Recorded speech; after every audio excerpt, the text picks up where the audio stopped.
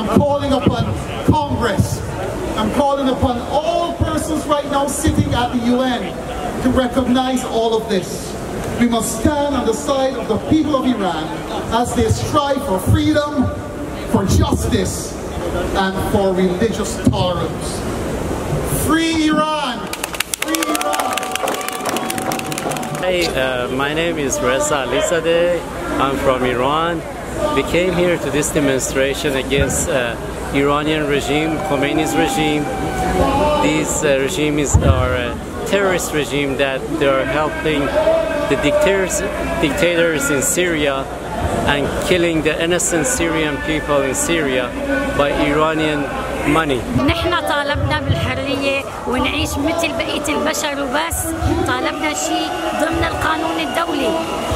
قام بشار الأسد ونظامه ذبحنا، حرق مدننا، حرق قرانا، قال الأسد أو نحرق البلد، وجاب المتطرفين فوق هالشيء على بلدنا. We just need to be united between Iranian and Syrian people to destroy the old regime, that we can have a freedom and democracy in Syria and Iran by uniting our people together, because at the end we are all brothers and sisters, and Syrian and Iranian people, they love each other. They know that Khomeini's regime, they are not Iranian people. The Syrian people, they know that. And we know the Syrian people are not Bashar Assad. Bashar Assad is a criminal, evil regime in Syria and killing the children's, women's, and innocent Syrian people.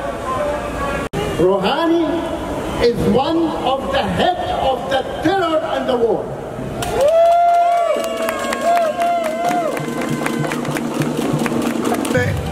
Freedom is not for one person or for one community. Freedom is for everybody.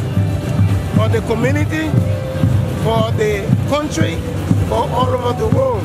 God so loved the world, He gave His begotten Son, whoever that in bondage, to set them free. Because we believe all the detected come from evil. So we want freedom because God wants us to be free.